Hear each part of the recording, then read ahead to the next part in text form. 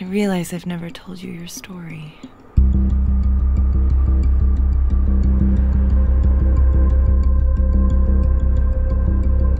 I'll never forget the day I surrendered you. Life was very complicated back then. I was just this patient. Found out he was adopted. It's been 17 years, Ariane.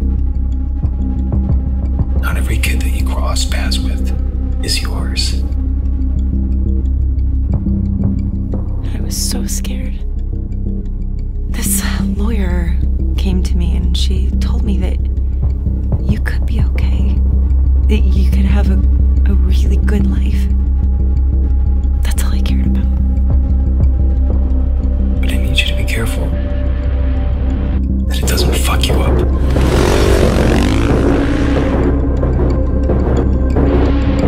Please, leave that kid alone.